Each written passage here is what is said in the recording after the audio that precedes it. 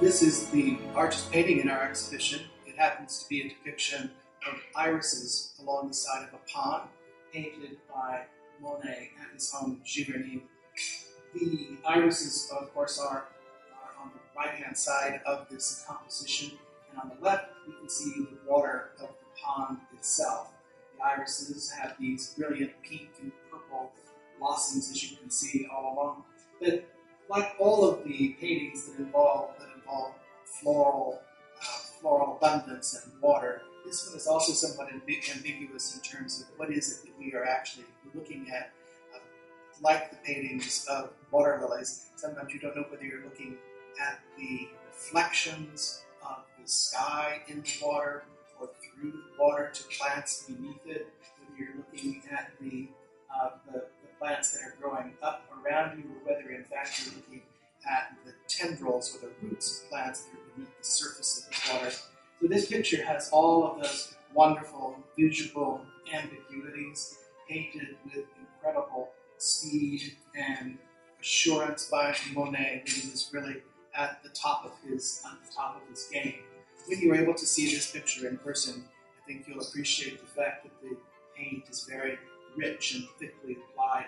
It gives you a sense of the texture of this very, very dense foliage in this setting that was for Monet really an earthly paradise.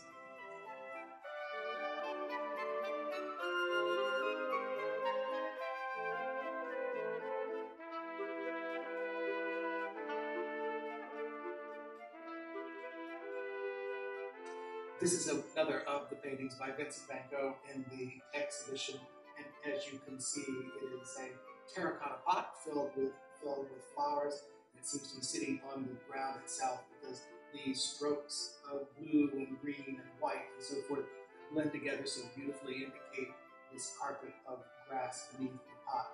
This is one of the small paintings that Van Gogh actually signed, which he typically didn't do, but his name is down here in the lower left-hand corner, and he simply put Vincent. These paintings are paintings of this kind. He never really expected to sell them. They are painted as private exercises, and so that's why he, generally speaking, didn't sign them. There really wasn't any need because they weren't going to be on the market. This is a lovely picture from 1888, and it shows his technique kind of midway through the rapid evolution that he experienced in the second half of the 1880s. He hasn't reached the full-blown technique that we will see in the next 2 years, or the next year, until his death in 1890, where the brushwork becomes somewhat frenzied and much more active and visceral in a sense. This is still somewhat controlled. The palette is a muted one in the sense that it's a rather narrow range, and it consists basically of the greens and blues and grays. But when you have an opportunity to see the painting in person, you'll note that it also contains yellows and little flecks of red that give it a visual excitement that may not be apparent in images.